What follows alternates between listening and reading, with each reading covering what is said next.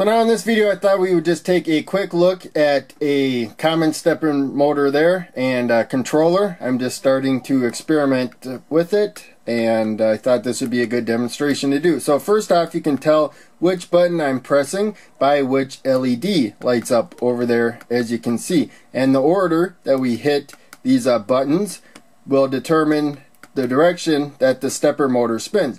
But you can see with each press it is very slow. So one thing I noticed is that by alternating these two really quickly, we can get it to spin more quickly in the clockwise direction there. Whereas if we alternate these two buttons really quickly right there, and we don't have to be perfect, you can see that it more quickly turns in the other direction. Working your way from top to bottom slowly turns it clockwise. And here we zoom in so that you can see it a little bit better.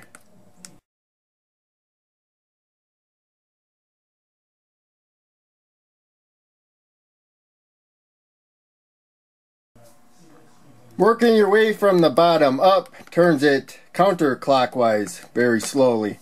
And again, a closer view.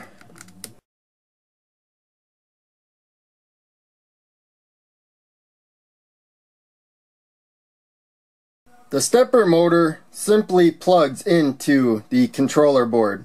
We got 4 pins here with wires coming to each of the switch. As you can see there, they are color coded in a way.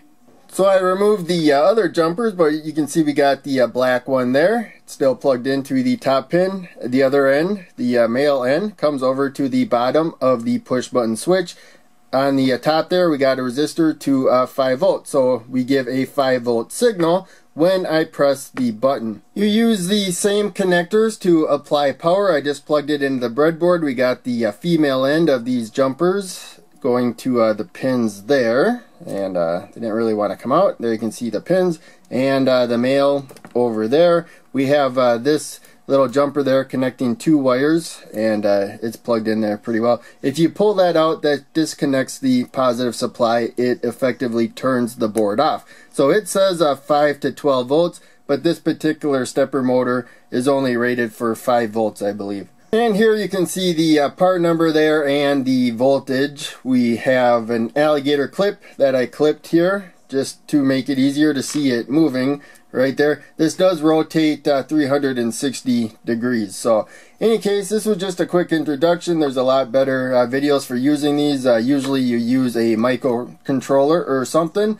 to give the pulses, but I thought the push button switch would help demonstrate how it works, make it easier to understand. So I hope you enjoyed. See you in the next one.